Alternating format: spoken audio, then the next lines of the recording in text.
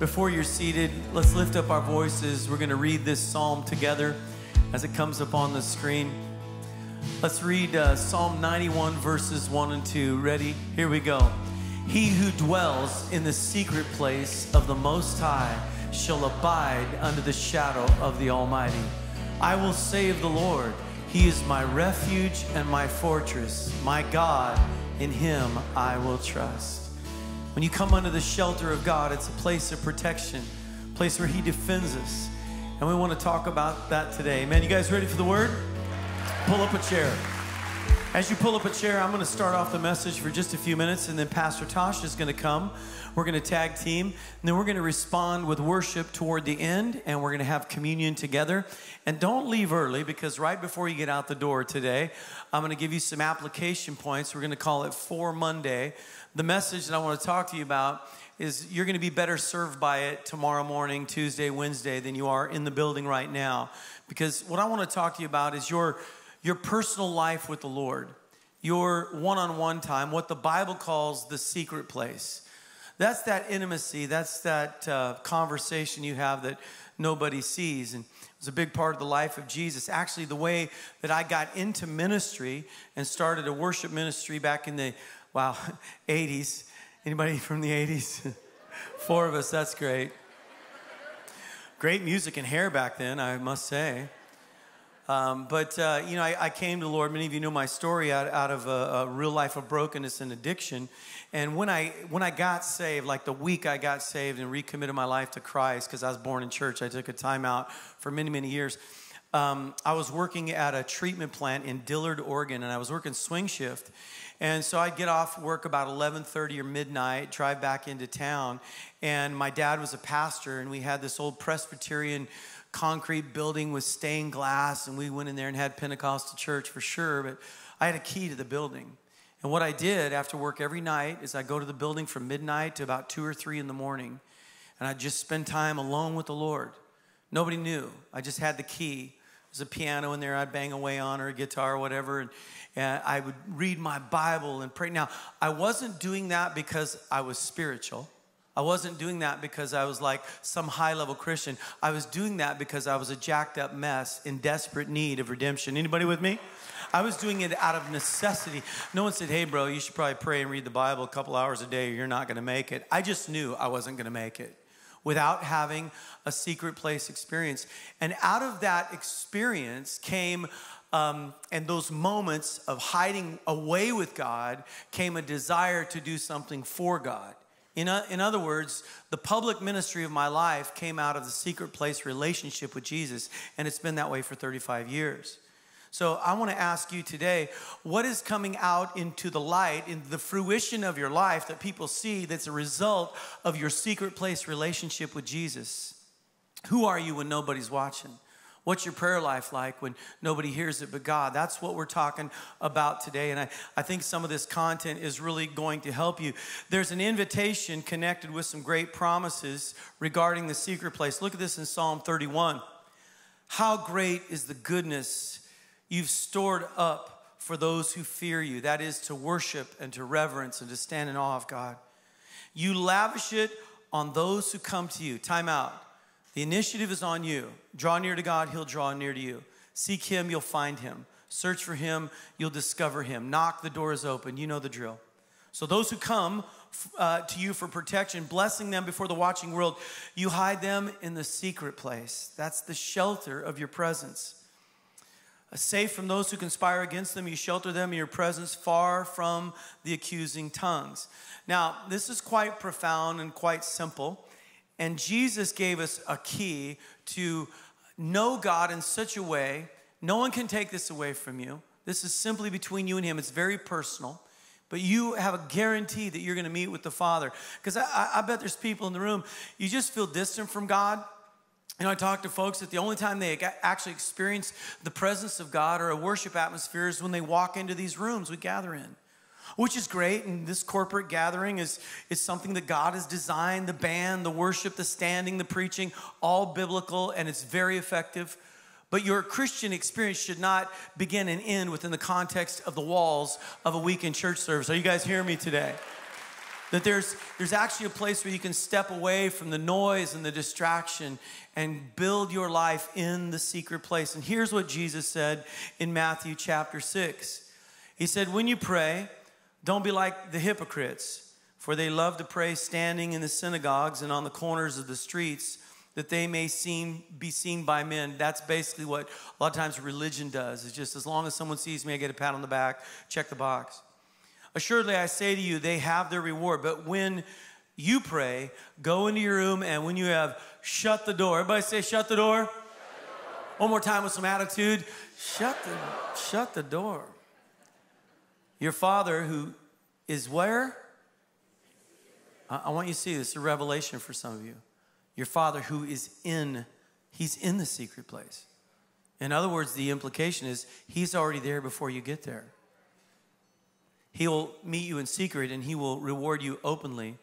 Don and I recently sold our home, and we were going to transition to another place, and it didn't quite work out. So as of now, we're homeless. If you guys kind of spare bedroom, see me after church. But homeless is cool. It's a sense of dependency, and you're light on your feet. But anyway, we're staying with some friends. And my office right now is kind of like this little 10 by 10 room, and that's where I study and prepare to meet with you guys on the weekend. And I've got my computer so I can do research, and my music in there, and a guitar, and my Bible and a few books. But here's what I know.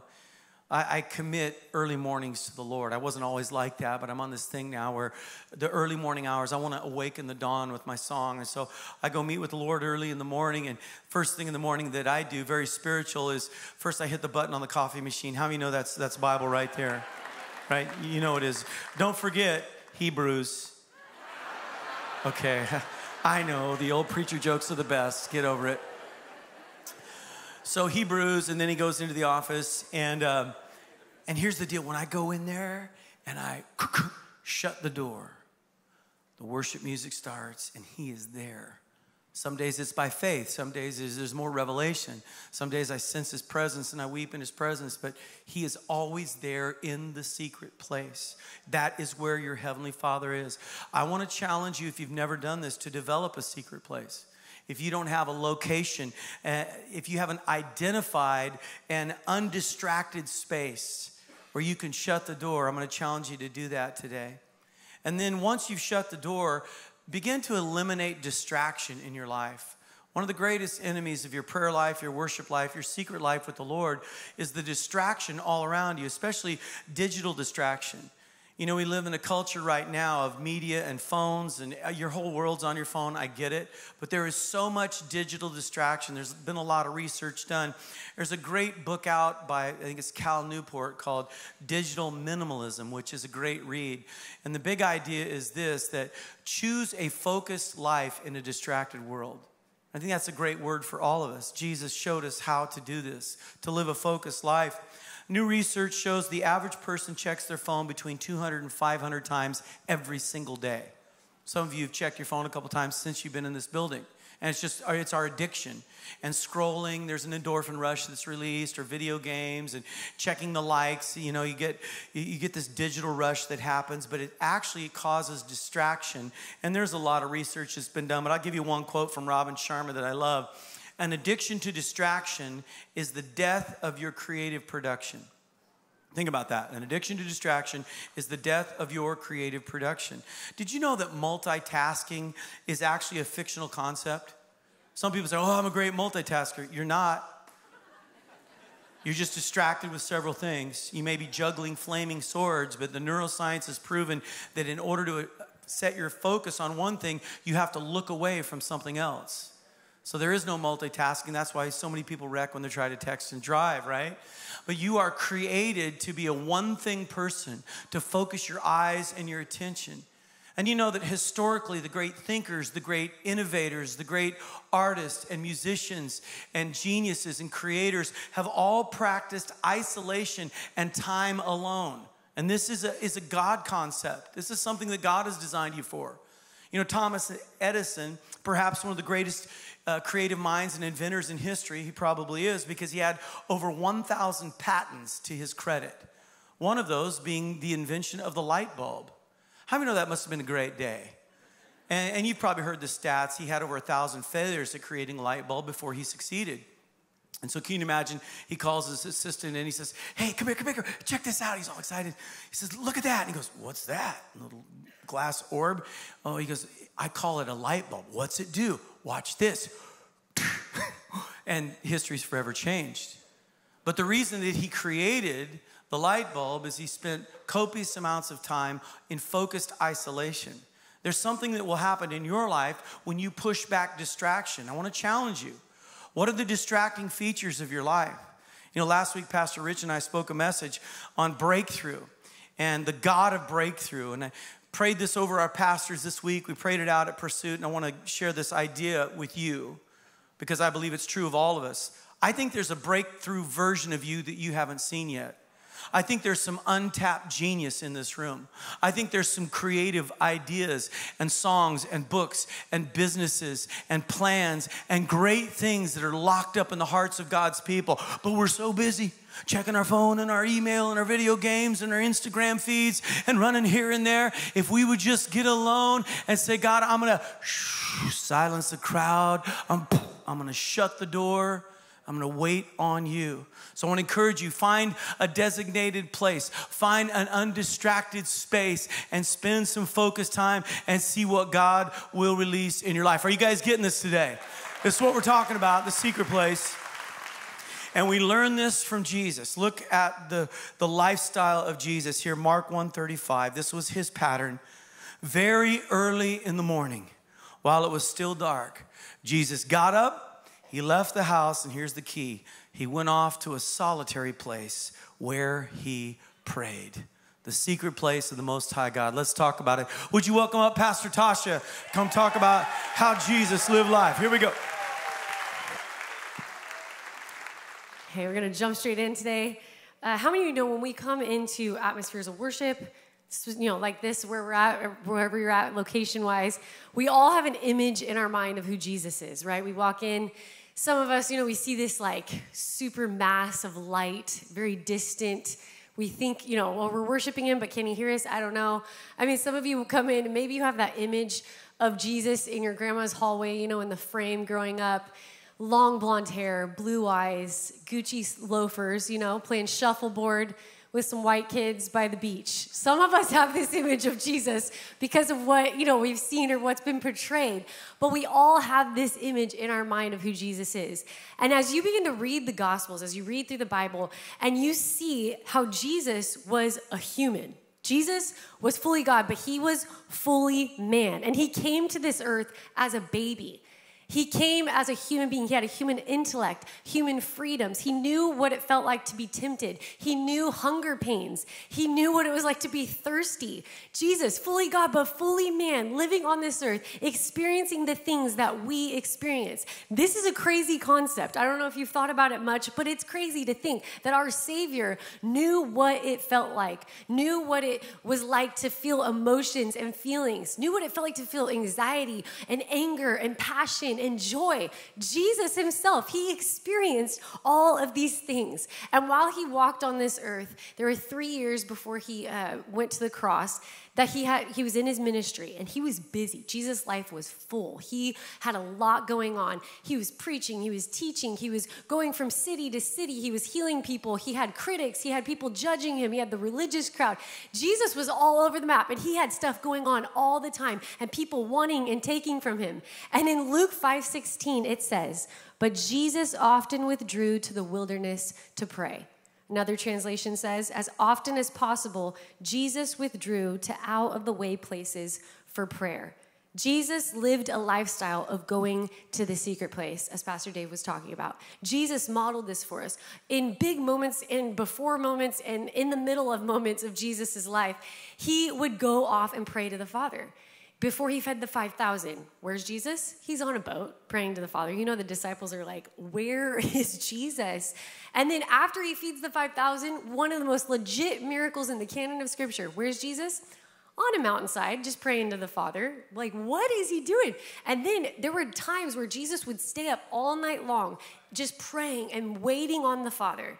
Before he chose the 12 disciples, he was up on a hilltop, just waiting on the Lord, listening for his voice and praying to the Father. And there were times where he would go to the garden. The garden was one of those familiar places for Jesus, where he would go often and he would pray. Before one of the biggest moments of our lives, his life, our history, the crucifixion, where was Jesus? He was in the garden praying to the Father. Jesus withdrew to the secret place because he knew in order to be sustained on the journey, he had to get away with the Father. And another reason why is because he was modeling for his disciples and he was modeling for us, the believers, how to live a lifestyle of going to the secret place often. Withdrawing to the secret place is what sustained Jesus' life. And in Matthew 28, Jesus says this, "Are you tired?" He's talking to us. "Worn out, burned out on religion? Come to me. Get away with me and you'll recover your life. I'll show you how to take a real rest. Walk with me and work with me. Watch how I do it. Learn the unforced rhythms of grace. I won't lay anything heavy or ill-fitting on you. Keep company with me and you'll learn to live freely and lightly." And the Passion Translation, it says, "I will refresh your life, for I am your oasis." I love that. I'm your oasis. Jesus is saying he's our oasis. What's that? It's water in the desert place. Jesus is saying, are you tired? Are you worn out? Are you burdened by all the cares of this life? Are you just going from one thing to the next? Are you done with religion? What should we do? We should come to him. He says, come to me, all of you. He's saying, anybody, come to me. And his promise is that he is going to refresh us, give us rest. His yoke is easy, his burden is light. And he makes it so simple. He literally came to this earth to show us how simple it was. And just walk off. Jesus speaking to the Father, he'd just go on the side of a hill. Wherever the distractions of life were put aside, Jesus would go off and speak to the Father. He made it so simple, so easy for us to apply this in our lives. But here's the thing. As believers, why don't we go there as often as we could or as we should? And I want to ask you this question today. What is keeping you personally from going to this secret place often? And there's a long list of things. I'm sure right now you could think of 100 things right off the top of your head that would keep you from going to the secret place. And I just want to throw out a few to you. If it hits home with you, take it. If not, wait for the next one. But the first one would be this: sin. Are you living in unrepented sin? And I'm not talking about the obvious sins. I mean, if you murder someone or you commit adultery or you cheat or you lie or you steal, that's pretty obvious. Like, you know right away, like, that's probably not a good idea. But there are the hidden, the subtle sins in our life, and they begin to separate us from the nearness of God, because sin, it literally separates us from Jesus himself. So we go to the secret place, or we try to go meet with him, and it's like, huh? Okay, I guess this is what they said to do, but I'm not sensing anything. I don't feel anything. And sin can separate us from his presence, from his nearness. So if there's subtle sins or the hidden things in your emotions, your desires, unbelief, jealousy, all these things, they entangle us and they keep us separated from him. And if those things are in your life and you feel like, man, I just don't sense him like I could, repent. It's as simple as that. We repent. Repentance means you lay down all the stuff that's separating you from Jesus and you turn towards him. You walk away from that stuff. Here's the thing. It's not a one-time event. It's not a Sunday morning thing. It's an everyday lifestyle. Every single morning, waking up and be like, I'm messed up. I got all kinds of issues, Jesus. I was born into iniquity, so would you wash me clean? Would you purify my mind? I lay it all before you every single day. You should just roll out of bed, hit the ground, and be like, Jesus, I repent. Because we are messed up folks, and we need the repentance in our life to be a lifestyle, not just a one-time event. So get that sin dealt with and come close to Jesus. The second one would be this. Maybe you don't know how to go to the secret place. Maybe you're new to faith, you're new to the team, and you're just getting started. Or maybe you grew up in a religion where it was rules and regulations, and you had to climb this ladder in order to be with Jesus. I want to tell you today, Jesus made it simple, as I said. Boats, mountaintops, hillsides, gardens. Wherever you can go and get away from the distractions of your life and focus on the King of Kings, there he is. As Pastor Dave said, Matthew 6:6, shut the door, meaning shut all the distractions. And there he is. Pray to the Father who is there with you. This is a promise from Jesus. He's with us in the secret place. Why are we not running as fast as we possibly can? Pray to the Father who's there with you. And further on in that chapter, he goes on to say how not to pray. He says, don't just bring empty words and just religious talk. You know, some thou saith the Lord, thou, ha, ha, ha. You don't even know what you're saying. You're just like, I don't know, I heard somebody say this before. I guess this is what we do. Or you're just bringing empty, I pray for the cat's surgery on Tuesday and the dentist appointment, Laura.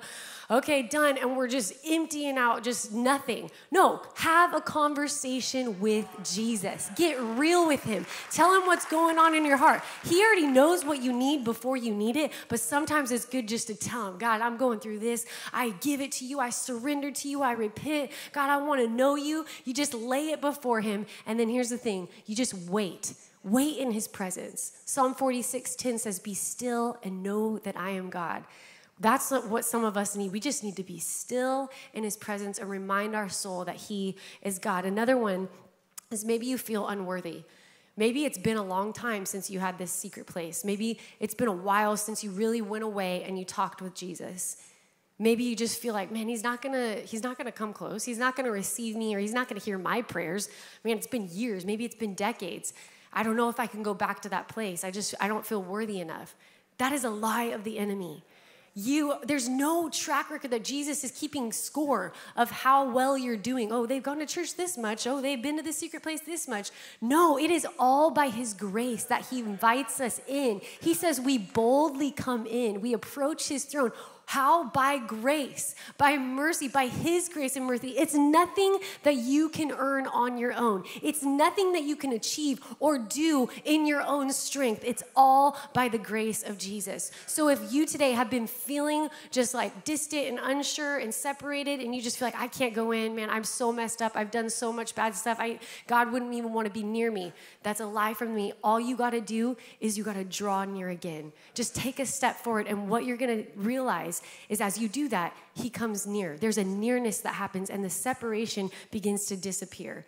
And the last thing I want to talk about is this offense. Some of you, and maybe ask yourself this question today, are you offended with God because of something you thought he was going to do and he didn't do it? Are you disappointed with Jesus? It's kind of a sober question. But disappointment and offense, it actually hardens our hearts towards the nearness and the presence of God. It separates us. It creates a wedge between us and his holiness and his presence, and the secret place becomes a distant thing, and we end up not going there very often when we have offense and bitterness and disappointment. I know this hits home for me a few years back, probably 6 or 7 years ago. My sweet little grandma, she was like 5 feet tall, adorable, sassy, opinionated, but the encourager, woman of God. I mean, the reason why we are in Vacaville with the Father's house is because she lived here, and we were in a transition time as a family, and so we lived with her for 9 months, and then voila, the Father's house started. So she really planted the church, basically.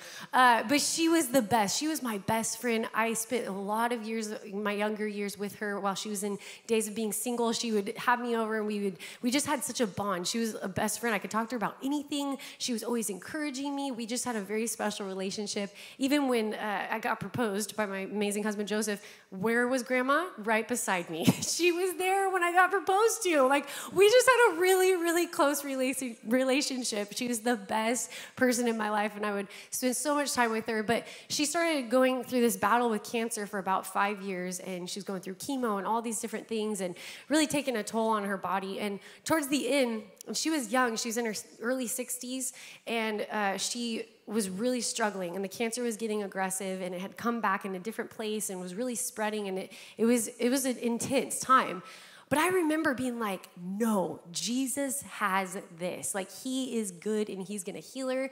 And my whole life, the secret place wasn't just something that we talk about. It was my life. As a teenager, I would spend hours upon hours in the secret place, not to boast in myself, but because I knew outside of this, I am messed up. But inside the presence of Jesus, everything makes sense. So for me, my relationship with Jesus was strong. I knew his faithfulness. I had devoted every day of my life, my purity, everything to him. Like, I just gave him everything. I trusted him. There was no doubt. There was nothing. I mean, I would stay up at night and pray for my grandma.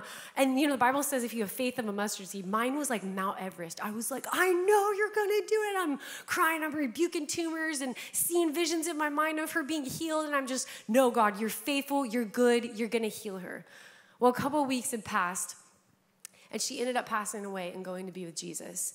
And you guys, I remember the day that I got the phone call. I was sitting at my dining room table.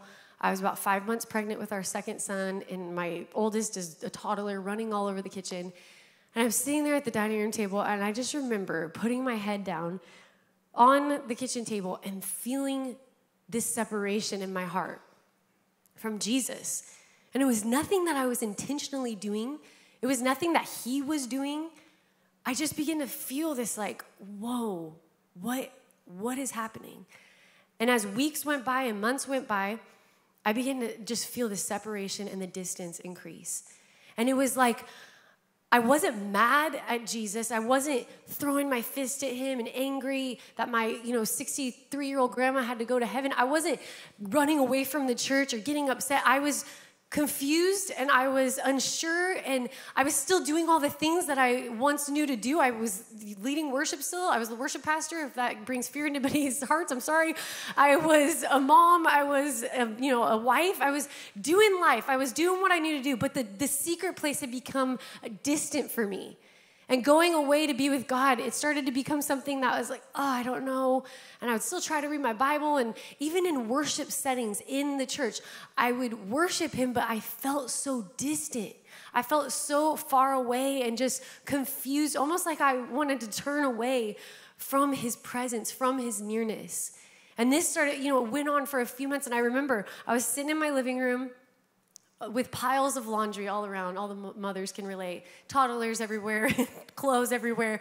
And I was reading this book, and this one line, I don't remember what the book said. I don't remember what the line or what the context was, but the line said, in order to be blessed by God, you have to release your offense. And I remember seeing that word offense, and it pierced me straight in the heart. And I remember I fell on my knees in my living room, and I just began to break. I began to realize that it wasn't that I was mad at him. It wasn't that I hated him. I was offended with God. I had an expectation that he was going to do something, and he didn't end up following through like I thought he was going to. I was disappointed. I was confused. And right there in my living room, nobody, no band, no pastor, no church service. I wasn't even singing a song. I got on my knees in the middle of the laundry, and I just began to talk to Jesus. And for a first time in quite a while, a few months had passed, I began to talk to Jesus for real. And it had been some time, and so, it's that awkward coming back in, like, Jesus. And I just began to just break down because I realized that this offense had created this wedge in between me and him, in between me and his nearness. I wasn't coming to him as often as I should have or as I could have. I was living in this broken place, and I just got on my knees. I just began to pray to Jesus. I just said, God, I don't understand. I am so confused. God, I thought I knew who you were. I thought I could trust you. And God, I'm upset. I'm frustrated in this situation. But God, here's the deal. I need you. I can't go on my own. God, I'm confused in my human thinking, and I know there's mystery involved with this journey in the Christian faith. But God, I need you right now. And the separation that has been between us, God, I lay it down now. God, I lay this offense down now. God, I lay the unbelief down now. God, and I want to trust you again. But Jesus, I need you to heal me. I need you to come close again. I need you to remind me of who you are. And as I sat there, I felt, I didn't get some hand of God on my head or, an angel walked in the room, but I could feel deep in my heart as I just waited on him, and I was just bawling my eyes out, and stuff was breaking off of me. I could just sense the Holy Spirit come close, and I just heard him say, I was with you the whole time. I never separated myself from you. I never walked away from you. Even when you doubted, even when you thought you were supposed to be full of faith and your faith was gone, I was still beside you. In the midst of the confusion, in the midst of the lies of the enemy, I never left you. I never abandoned you. But this offense and this hardening of the heart, It had separated me from him. And I know today in all locations, wherever you're watching, there's things in life that happen that we don't understand. There's stuff that goes on. And guess what the enemy wants us to do? He wants us to run away from the secret place. He wants us to run outside of the oasis, outside of the water source and the refreshing. And he wants us to get disillusioned and distracted from all these other things and go far, far away from where Jesus is. But in all reality, where else can we go? For me, if I would have kept running, God knows where I'd be right now, and I'd be hard-hearted and bitter and twisted. But there's something about running to him and just in a full abandon and surrender and saying, Jesus, I don't understand. God, I don't understand your ways, but what I do know is that you are good and you are true. And right here where we live on this earth is just a small window of time. We're living for eternity. We're living for something bigger. My grandma's having a party up in heaven right now, cheering us all on. But right here in this moment, while we're here in the face of the world and darkness and confusion and lies, I will be found right here in the secret place with Jesus, with my eyes on him, gazed on his beauty. This is where I want to be found. Sometimes he doesn't speak when you're there. Sometimes it feels a little bit dull, but it's never in vain. When you go to be with Jesus, when you shut the door of distractions, when you set aside time and you live a lifestyle of the secret place, it's never in vain. And there's those moments that are life-changing encounters when Jesus shows up, like he did in my living room. And he reminds me, I never left your side. This isn't it. Wherever you're at in your journey right now, this isn't it for you. There's so much more that Jesus wants to whisper to your heart, the vision and the hope and the future that he has for you. There is more than this, and you need to be reminded. If you've just been going through religious routines and just the day-to-day and oh gosh, and the burdens of life, stop running away from him and start running toward him. Get away with him. If you feel like there's sin that has separated you, repent and deal with it. If you feel like you're unworthy, break off the lies. He welcomes you close. And if you're offended and disappointed, lay it before him and let that wedge, let the walls that separate you, let them just crash down. And just walk back into the presence of Jesus again and let him speak to you. Let him do whatever it is he wants to do. Our responsibility is just to come and wait. His responsibility is to speak and do whatever it is he wants to do. But we got to be found there, church. We got to make it a priority. Don't keep running. Don't keep wasting time. Just get back to that place. Draw near again. Because I honestly don't know how you live the Christian journey without the secret place. I don't know how you would go through trials of life and face all this stuff and just, well, this is what we do. No, there's such a refreshing, like it says in Matthew 11, that he comes and he refreshes us and he lifts off the burdens and he lifts off the cares and he brings healing into the places that you don't even realize need to be healed. And one last thing, maybe today, there's that offense, there's that disappointment. And even as I'm saying it, like I did with the book, when I read it, I was like, I didn't even realize I was offended with God. Maybe you're having that revelation this morning and you're realizing like, wow, there's been some stuff, broken relationships. Maybe the wife never came, the job never happened, the kids fell away from God, whatever, tragedy. And you realize that in those moments, distrust came and you began to just separate a little bit at a time. And today, God is reminding you that he is close, and all you got to do is come. All you got to do is run to him. And we're going to respond this morning with a song that I believe it just speaks at least what's in my heart, and I believe it'll speak to yours as well. And I don't want this to be a performance or like I'm singing a special. I want you in this moment, if you need to close your eyes, if you need to take some time right now just to set your focus on Jesus. We're going to have the back half of the service, and we're going to worship a little bit more. But just in this song, I just want us to respond to Jesus at every location, wherever you're at in the prisons right now. Just close your eyes and just respond to Jesus today, church. He's close. He wants to walk through this room. He wants to whisper to your heart and your mind.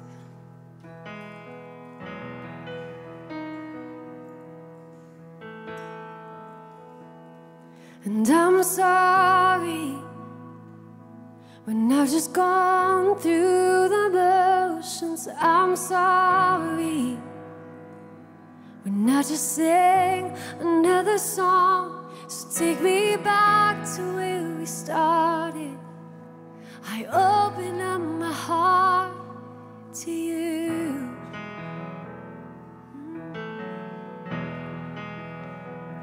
Oh, I'm sorry when I've come with my agenda. I'm sorry when I forgot that you're enough.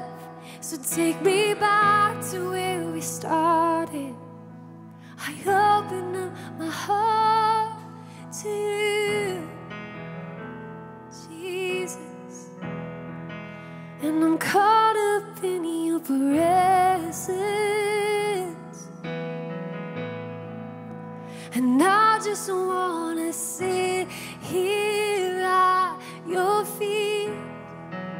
I'm caught up in this holy moment, and I never wanna leave. Oh, 'cause I'm not here for blessings. And Jesus, you don't owe me anything. How more than anything that you can do, God, I just want you. Oh, come on, just respond to him today. Oh, I'm sorry when I've just gone through the motions. I'm sorry when I just sang another song.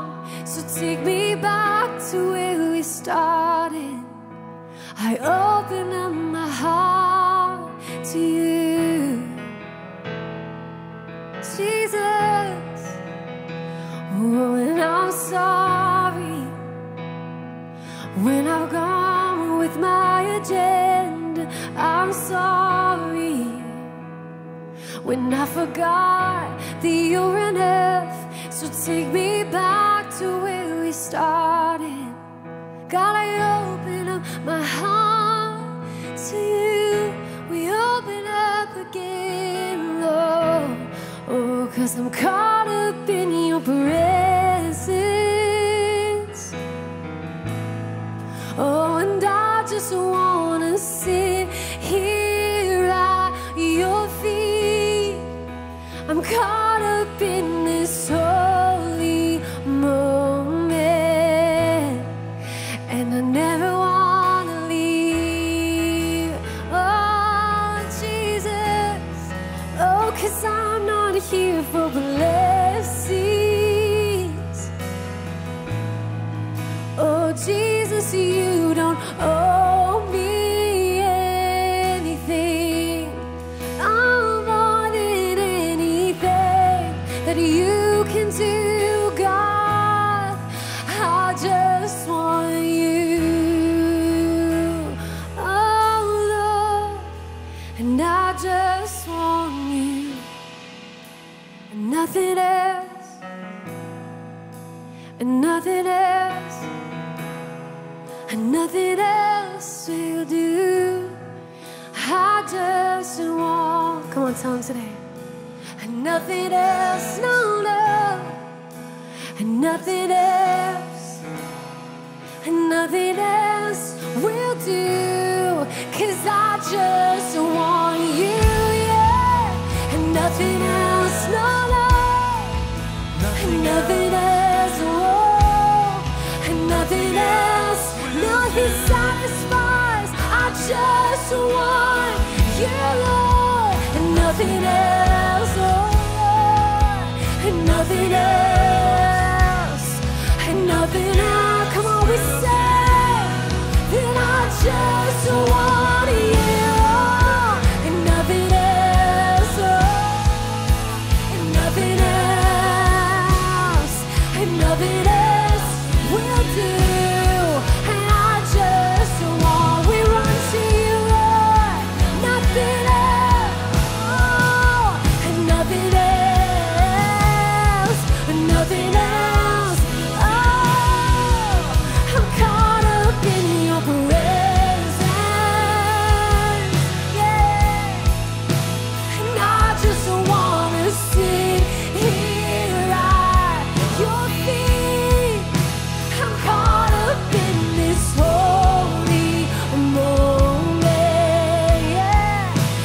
never want to leave.